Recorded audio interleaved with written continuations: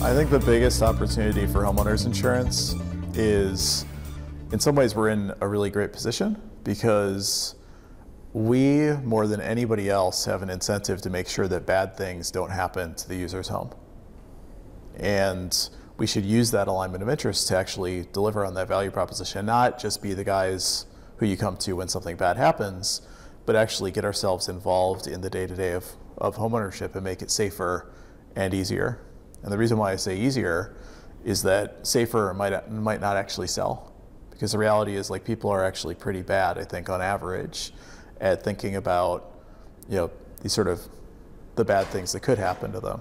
I think in addition to preventing bad things from happening to them, if we can also make the experience of owning a home easier, we like to think about North Star there. It might be owning a home is now as easy as renting. I think that that's something that people would buy. And it's something that the insurance industry is actually in a really good place to deliver. Right now, as a homeowner, I have to deal with all of these home maintenance issues. And I've had a hole in the ceiling of my kitchen for almost a year.